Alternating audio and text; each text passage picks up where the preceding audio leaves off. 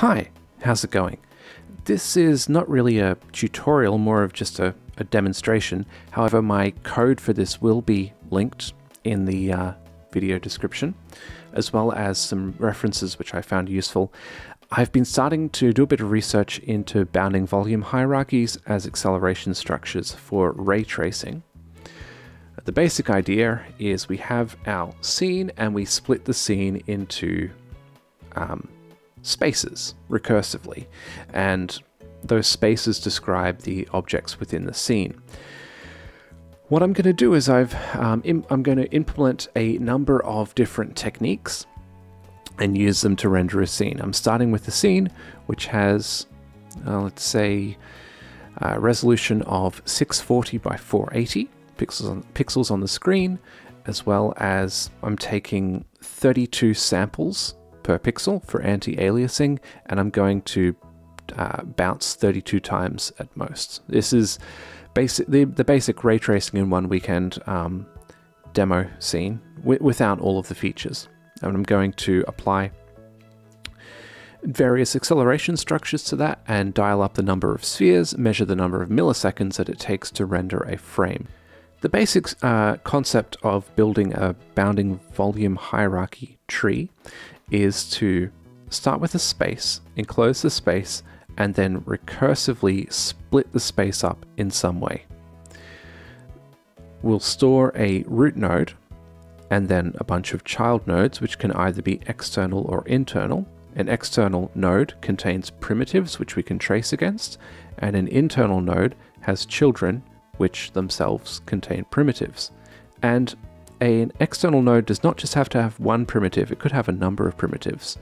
This is important because we still need to check collisions against boxes, and so it might be more cost effective. I found it was most cost effective to store at most 16 spheres within one box. That was the sort of the optimal level. So here's the basic build algorithm. So we start with a root node which contains all the scene primitives. We have a stack, and this stops us from having a sort of stack overflow with recursive function calls. So we push the root onto the stack, and then we keep working while we've got something. We pop the first node, then we check if, in this case, we check if the number of spheres in the node is less than the required criteria. In that case, we mark the node as external. Otherwise, we look through all the spheres which the node has. We create child nodes, we subdivide the space, and then we check for every sphere which child it belongs to, and it could belong to multiple children, and sort of populate the children, then pop the child onto the stack, push the child onto the stack. And to traverse the sphere, the tree, we put on the root, and then we keep going, grab the first thing, check if we hit it, and if it's not a leaf, so if it's an internal node, then we push its children onto the stack, and if it's an external node, then we test, sort of ray trace against each of its primitives.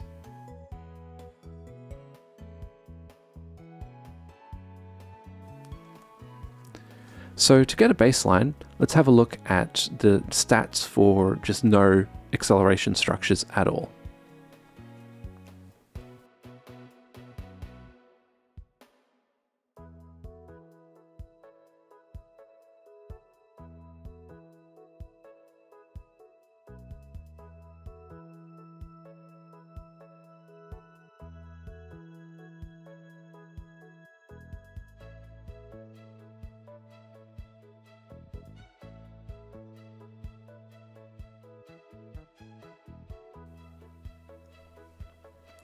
Okay, so just pure implementation with no optimization, it gets bad. It gets downright nasty, actually. This last case with 9,192 spheres took over an hour to render, and yes, I did sit there and watch it. It wasn't fun. So let's see if we can optimize.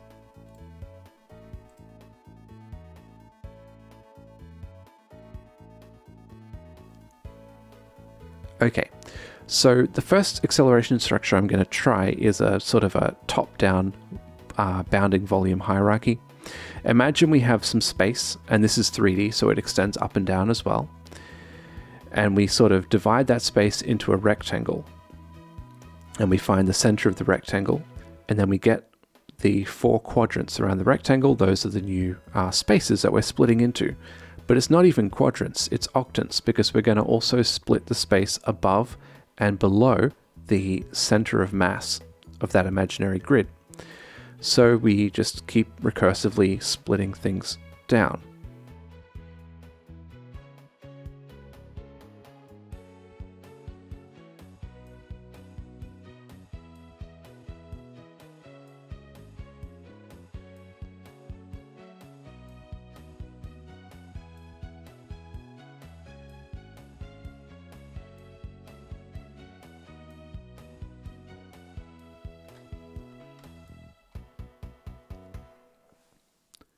So with a basic top-down bounding volume hierarchy, we have a major win.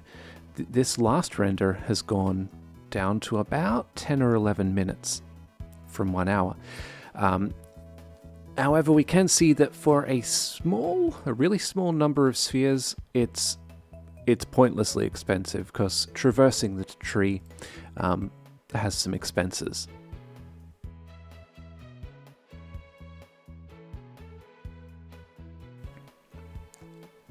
By the way, this collision was based on a reference which I'll provide, but the basic idea, if we look at it top down, is that we have a box, and imagine the box sort of extends into a grid, and we have a array which is hitting that grid. So what we would do is we would solve the intersection equation for each of the dimensions individually. So for instance, we'll call this x0 is the minimum x bound, minimum x value. There'll be some minimum t at which we hit, and there'll also be some sorry, this is x0, isn't it? It's okay, so there's a minimum to hit in the x component and a minimum to hit in the y component. And provided that those minimums keep increasing, that's good. But let's look at an array which doesn't hit.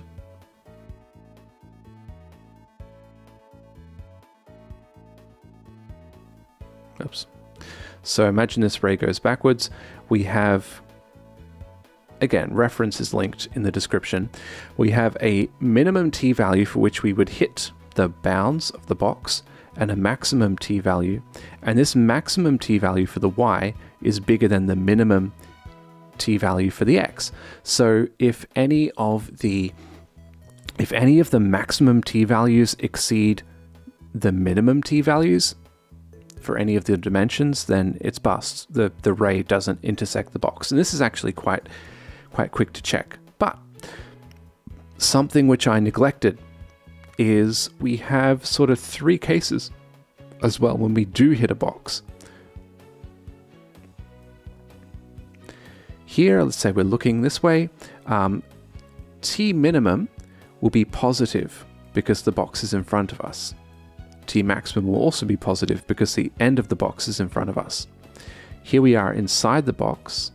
We go out, so this is T maximum is positive. T minimum is actually behind us, so that's negative. And here's the case where we're looking and the box is actually behind us. So we do intersect it with our ray because we can, imagine looking behind us, but both T minimum and T maximum are negative.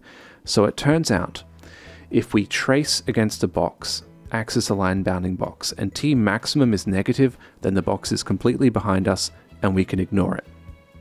And this actually lets us sort of speed up our render time.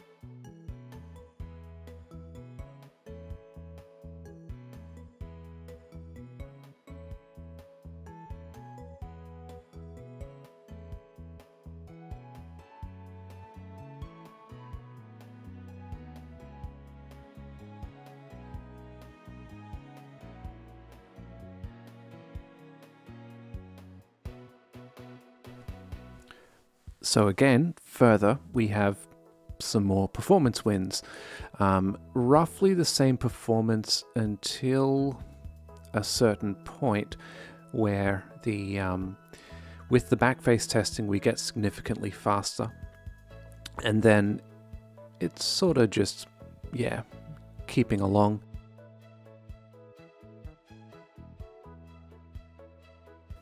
Okay, so there's one more technique we can use to optimize this, and just for convenience I'm going to look at the sort of the top-down vision.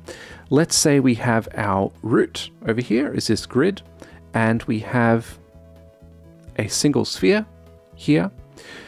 So what we do is we divide the grid, subdivide the grid, then send the sphere to each of the regions.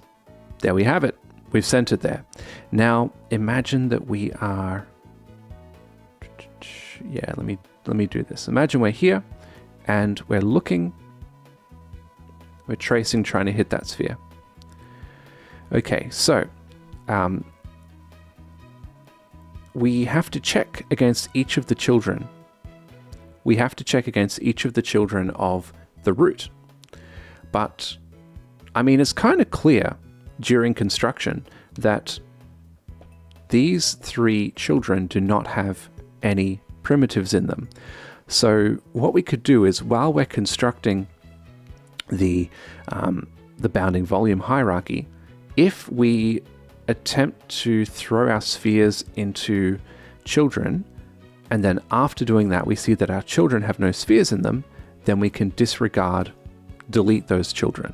And this is sort of a sparse memory representation, because instead of the root having all 4 children and then each of those roots having all 4 children, they've been pruned. So, you know, the root might have 2 children, this root might have 3 children, this root will have 1 child, and that makes the tree a little bit faster to traverse.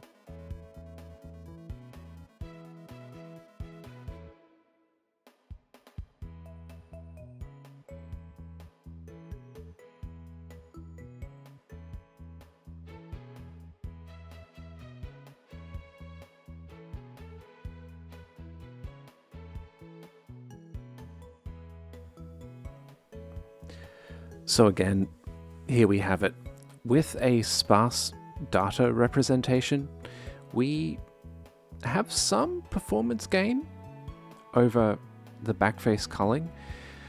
Not dramatic, but it still is there, so that's good. And we're not really hacking things too much, we're just being a little more careful about how we store our data. So there we have it. This has been a comparison of various acceleration structures.